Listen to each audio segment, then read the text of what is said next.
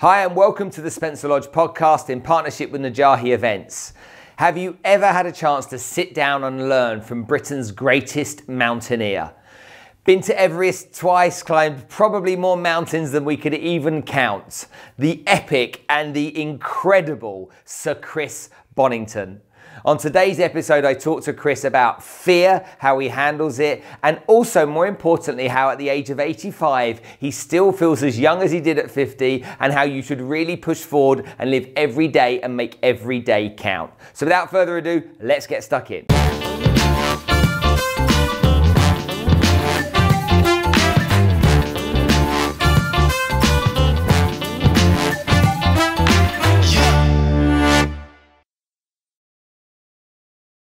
Sir Chris Bonington.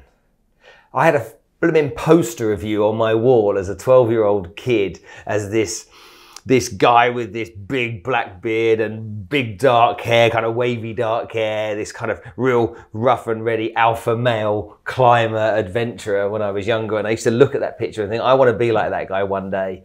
And here I am at the age of 49, almost 50, and I get the chance to talk to you. So first of all, thank you so much for coming on the podcast. Delight to be here. Now you're here in Dubai, here at this festival, and this is your first time into Dubai, but you've been into the Middle East before, yeah? I've been I've been in Abu Dhabi about 20 years ago, and that was about 10 days. I think it was a corporate thing, and I had two kind of presentations a week apart, which was great, and they actually really looked after me. And I had lots of trips into the desert. It was brilliant. And then, more recently, went climbing in the Oman, and we had about 10 days climbing in the Oman, which was fabulous. Terrible rock, but fascinating. It's very sharp, isn't it? Very sharp and very bad, and very, on the whole, very loose. Yeah, I completely agree with that. I do a bit of hiking here as well. Yeah. Now, you're famous for being a mountaineer. We know you've been up to the summit of Everest, and I'm sure you've talked about that 1,000 times. What maybe I'd like to talk to you about today is a little bit about fear. And how fear impacts us. I read a book recently by Ant Middleton, who just climbed Everest, and he was in the special boat services before in the UK, and he described it as the most dangerous adventure of his life, and he was most frightened.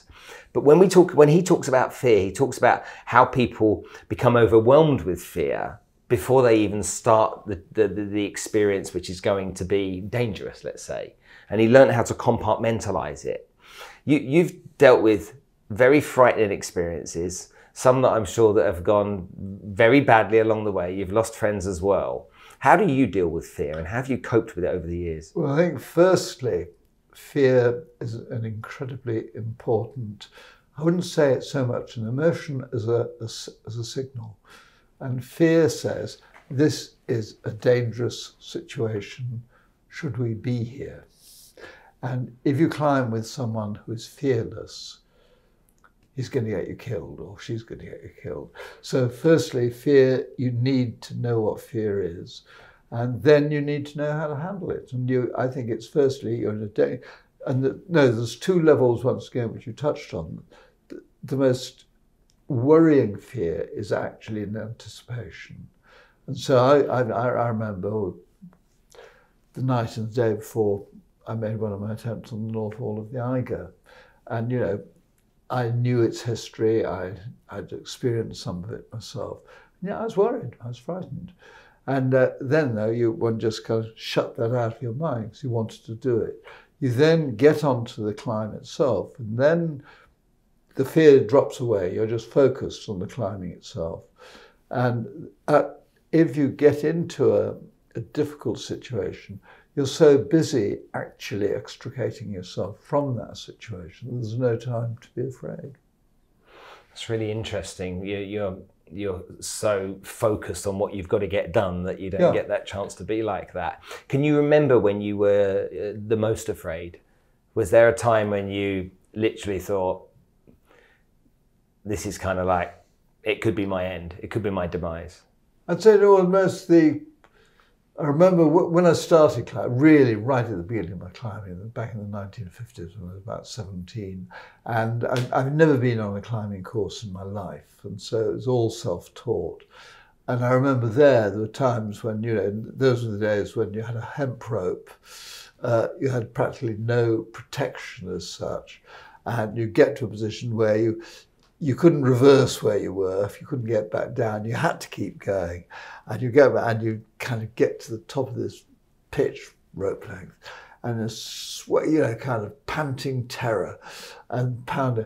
And then you after you'd done that 2 or 3 times, you began to learn how to avoid that situation or deal with it much more effectively. And I think no, there's no, if you're in a difficult situation, you just focus on coming through it. And if you're particularly on a very, very hard rock climb, and you've got to a point where you certainly can't reverse it, you're a long, long way from your last protection, your last running belay. So if you do fall off, you're certainly going to hurt yourself very badly or be killed. And you're just totally focused in getting up that climb. And if when you're climbing well, you're at the top of your form, there's a kind of an exhilaration almost in doing that, total concentration of each move, working it out and then doing it. And you get to the top of that rope length and it's more than exhilaration, it's a euphoria. And a euphoria, you've done it and you're like, whoopee, and that is what climbing is all about. Yeah, I would agree with that. Now, when you think about your age that you're at now, you're 85 years old. I watched a video recently with you at the Old Man of Hoy. That was 5 years ago? Yeah, I was 80 then. You're 80 years old. Now, there's a load of people out there that will have a train of thought which will be, what is a man of 80 years old doing that? He must be mad. But there's a lot of people out there that I find as well that almost when they get into their 50s or maybe the beginning of their 60s, they start to write themselves off as not being able to do things that they could when they were younger. Where do you get the drive and the motivation? Because 60's 25 years ago for you, and for lots of people, they're considering themselves close to retirement and getting on a bit. Where do you get the motivation to keep pushing through? Well, just because I love it. But I think in my 60s, I was still climbing well, climbing hard. And it was only really in my 70s that my climbing standards started dropping. You were that little bit, you were stiffer, and you hadn't got the same flexibility, you hadn't got the same stamina. And then, yeah, I noticed that, my actual lead climbing standard was going down. But it's not a matter of accepting it, but you keep climbing, but you're climbing at a level that you can manage it, but you're still always pushing yourself a bit at the same time. And now, I mean, when I did the Old Man of Hoy when I was 80, I did actually slipped a couple of discs, and it led to spinal surgery.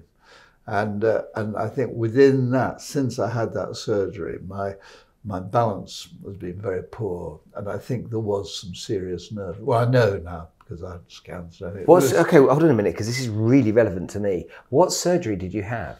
Was it fusion surgery, or? It was the 2 slip discs, and those actually there was some nerves trapped. Yeah.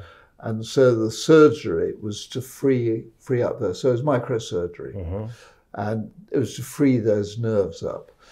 And that didn't actually make that much difference, but it just wore off. But after that, and I started noticing that my balance was much poorer, and I have a feeling that maybe some nerves were damaged in that process. You've got no idea how significant that is to me. In 2012, I had spinal fusion surgery, and the operation failed after 6 months, and I had to have it done again. So similar in ways of yours. And since that second operation, my balance isn't the same as it was. And I didn't think it was the surgery, because I convinced myself it was maybe an inbuilt apprehension or fear that I had to doing things that probably pushed me down to being a bit more cautious. But you could be touching something. No, I think it's, and whether it's I mean, I ended up, because it was getting worse, and I had the whole bloody works of scans, and the reassuring thing was that there was nothing wrong in the brain. But can we just? Don't worry. There's Loretta here. Right, we'd better put this on to airplane mode. There we go. Chris Bonington on the Spencer Lod podcast, taking calls. Okay, so just quickly, let's go back to the thing. So you're convinced, you're happy that there was nothing to do with nerve damage to your brain. So that was something that you were sure from the scans that didn't happen. Yeah. And then there's no doubt about it, though, that I think the lack of balance, that's almost certainly is part of it. I'm so glad you said that. And my neurologist said that. And he said, well, the thing is, you could have further surgery, but there is a risk in it. And from what I've talked to other people, and so I think, no, I'll live with that, but at the same time, I think by doing the right kind of physio and the right kind of exercises, you can actually make that a lot better. I think. Do you have sciatic pain at all? No. Oh, so you're not that problem. No, so it's pure balance. But we still, we get out walking every day. I was just going to ask you about exercise. How often do you exercise? I mean, you walk every day. Every single day. Do you do stuff in the gym, or do you do stuff? I hate gyms. And we go on the climbing wall there, because the climbing wall is great. Because you're going straight up and down, and climbing is it exercises every single muscle in your body. So we live in London. We've got Westway, which is just below the Grenfell Tower, in fact. And it's a superb indoor climbing kind of centre. I've heard about that. Absolutely fantastic, huge variety of routes and everything else. And we try to get down there a couple of times a week. Oh man! So at 85 years old, you go out walking every day. You go to a climbing wall twice a week. You hate gyms like me too. It's kind of like you're not connected unless you're in the outdoors, are you? I think.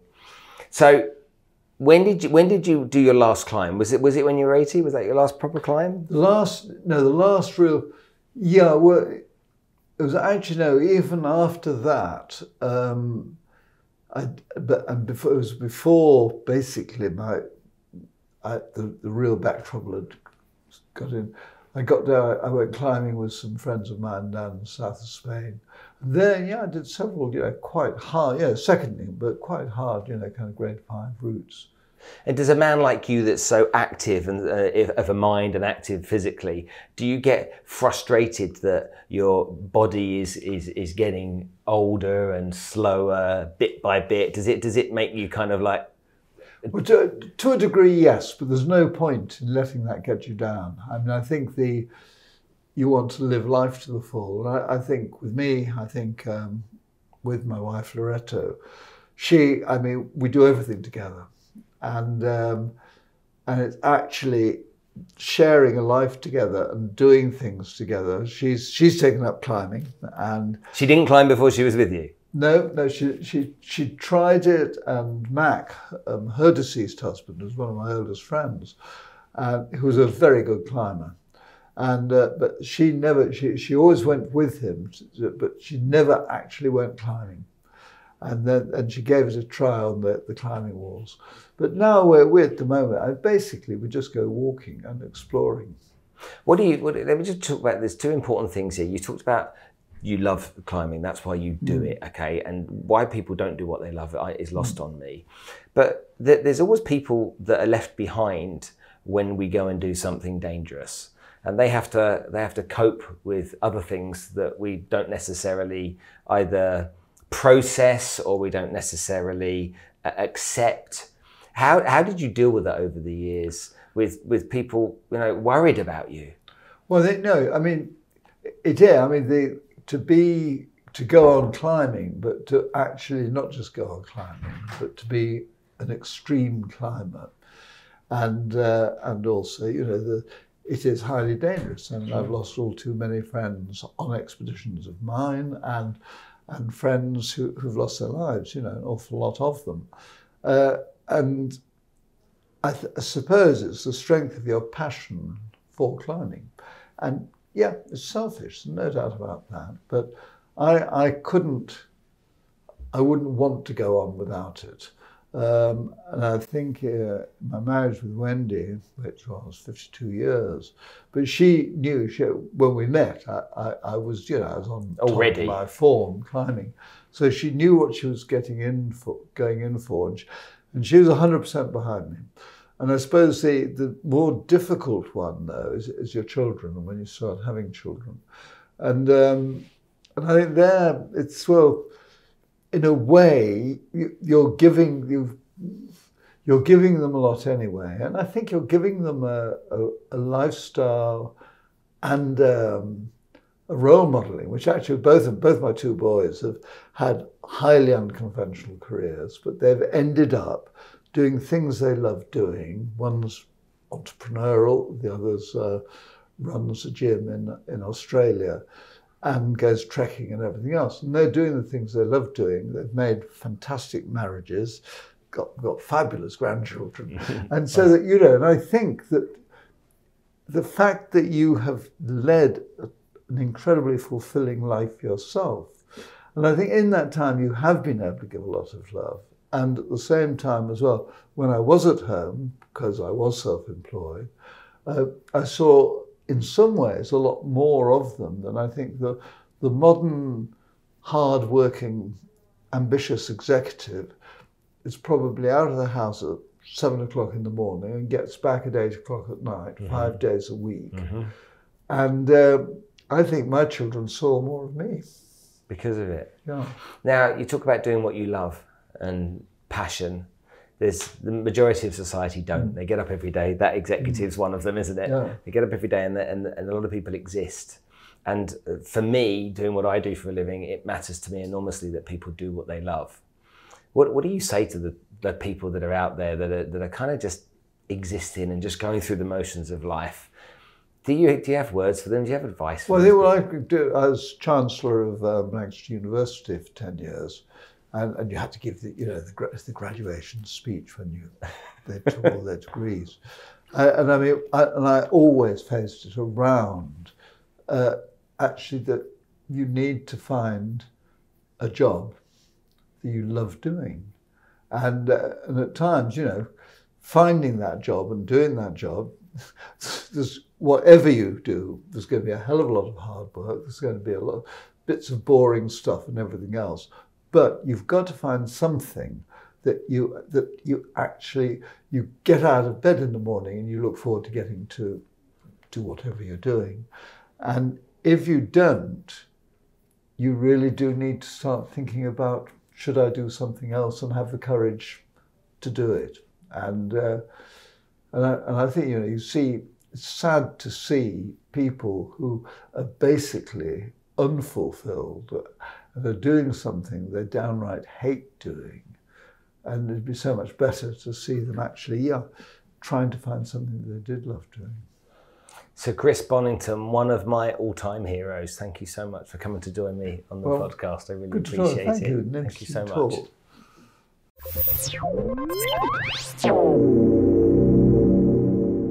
Well, there you have it. Sir Chris Bonington, Britain's greatest mountaineer. What an incredible guy. He's 85 years old. He's still alert and alive. And in recent time, he was even climbing just a few years ago up some incredible peaks that would frighten me. So Chris has been up to Everest twice. He's been there 4 times. He's climbed and summited it twice. He's climbed so many mountains around the world, and it was great to see a guy that just has such vigor and such passion. He loves what he does, and he's not afraid to keep pushing forward and doing it. And here at the age of 85, he's a great lesson to all of us, like all of us, that you can do anything you set your mind to, and you're never too old to try. If you've enjoyed this episode, then click here and you'll be able to see other episodes of the podcast. But if you've really enjoyed it, then do me a favor and click over there and subscribe. If you press the bell button as well, you'll get notified every single time a new episode comes straight to YouTube. It will come straight to you. So why don't you do me a big favor and just click over there and subscribe, and make sure you get more awesome podcasts just like this.